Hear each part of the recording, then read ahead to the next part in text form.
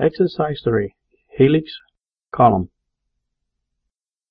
Here I have a column already drawn up, and on that straight cylindrical part I would like to place a elliptical curve. So I'm going to start by snapping to the center using center snap and also quad snap. I'm going to click there for center for the start of the axis, and then click over here in center for the end. And now I'm going to change the number of turns. Let's see what 30 will do. That's a little bit too much, I think.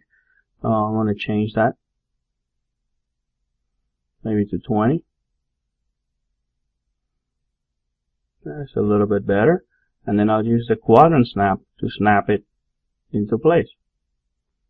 So right there I have a helix that wraps around perfectly. And now I can choose pipe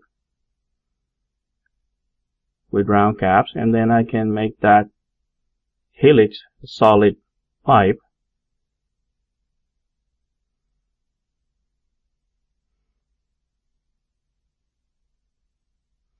Hit enter and enter so that I can finish with the same radius. And there's our coiling helix around that cylindrical shape.